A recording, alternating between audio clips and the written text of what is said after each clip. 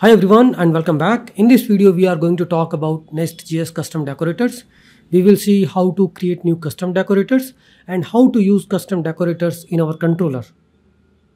So one of the beautiful thing about NestJS is the custom decorators.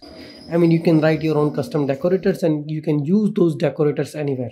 So we are going to use the previous example which we have covered in the NestJS testing. Here we have a simple middleware. This middleware is validating the token and then that token is decoding. We are decoding the token after checking the validity, and then we are returning the roles, email and auth ID. So here we can create a custom decorator for anything. Custom decorator for providing or feeding this user info, which is a session user or the current logged in user inside your controller methods. Or decorators can be used to expose the Swagger spec on the Swagger UI, or decorator, simple method decorator you can create to check the log time of particular method. So all these are actually the examples. Here we are putting the request.user. So what I really want in any of my particular method is I should be able to access the user instance if user is logged in, because we already have a auth guard, this role guard, and admin role is only allowed. So this is the controller. So this is how I want to access my user object. At line 109, I'm just saying @user. So @user is not some custom, is not a predefined decorator. We have to create this, and this is of type user metadata. So using this, when the request goes to the controller, I should be able to access who is currently logged in user, what is his email, what is his auth ID, what is his user ID.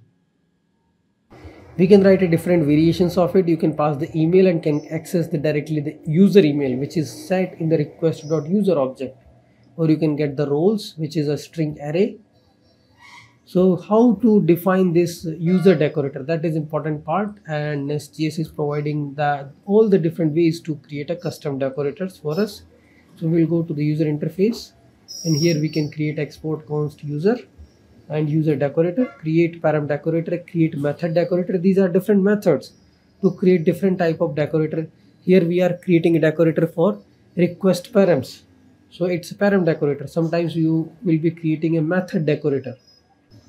So here we are accessing the context, execution context. And execution context is very important in the NestJS, because using this you can get the current request object, context.switch to http.getRequest, and from request you can get the request.user. If request.user is there, we can just return it, otherwise we can return null if the no session exists. But that is very rare. That is impossible that we will be returning null, because we already have auth guard on this controller. So user must be there on the request object. Similarly, you can also have a user data, and here in the user data, the difference is we are returning a particular property from the request.user object, accessing a particular property. So this is, you can see, another decorator we have added.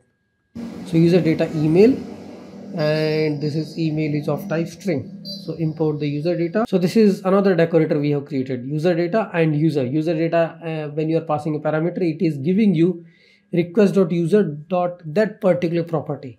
And this is the direct way of accessing these properties inside your controller. The other simple examples we can talk about is the execution time. Log execution time is this simple method, which is a method decorator, and you can use this decorator on top of your controller method. And if you see this code, this is trying to descriptor.value start time result original method.apply.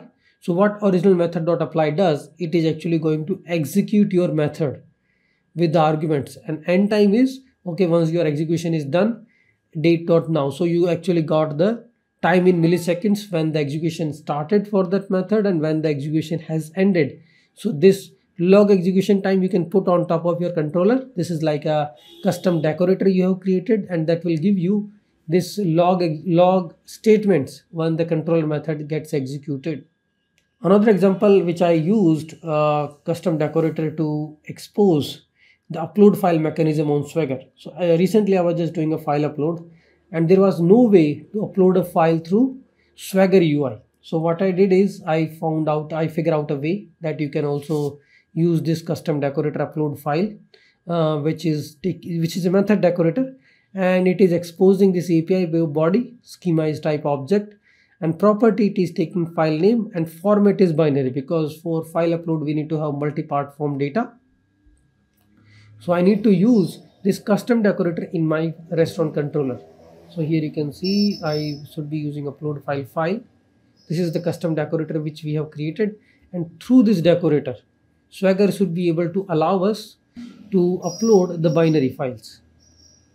Now other options are, okay, these are all predefined decorators, like request, response, next, session will give you request.session, param will give you request.param, and that particular property request.body, request.query, request.headers, request.host. These are predefined decorators provided by the NestJS, which we are already using as a query param everywhere in your controllers. But you can also write your own custom decorator and can use it anywhere.